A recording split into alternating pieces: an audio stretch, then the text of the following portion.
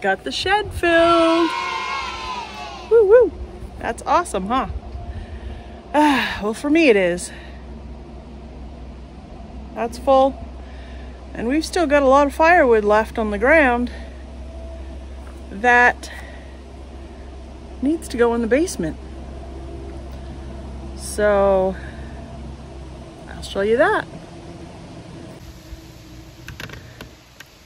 So it's not a huge pile, but it's enough, so that's gonna fill our spot in the basement pretty good. That's really good. I'm pretty excited about that.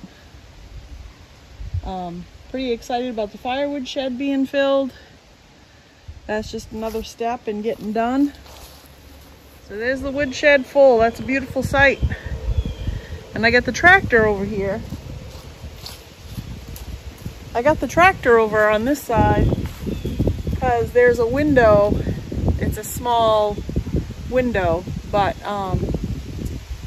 that will it gives me enough room to throw the wood down in where we're stacking it, and then I can stack it up as I go. You know, each bucket I go down and I'll stack it, and then I'll get another bucket, throw it in, and so on and so forth.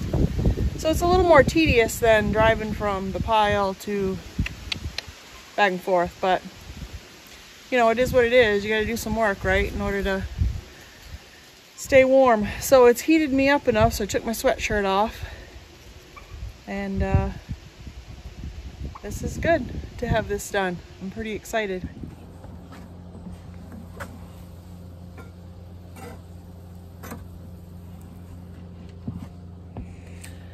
Well, time to take a break and have some lunch, and probably get back at it.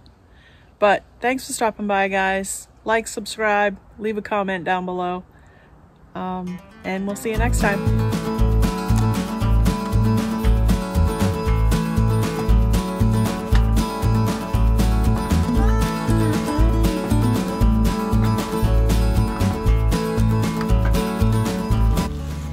Good news, guys.